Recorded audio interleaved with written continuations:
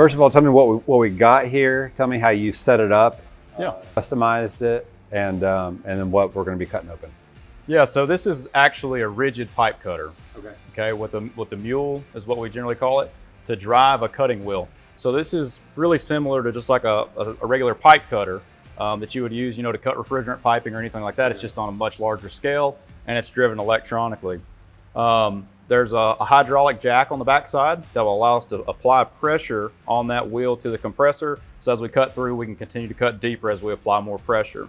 We had to build a little chassis here for the compressor cutter to sit on, because whenever we first got it, we put it on the table, tried to start cutting compressors open, everything was slipping and sliding everywhere, oil's going everywhere.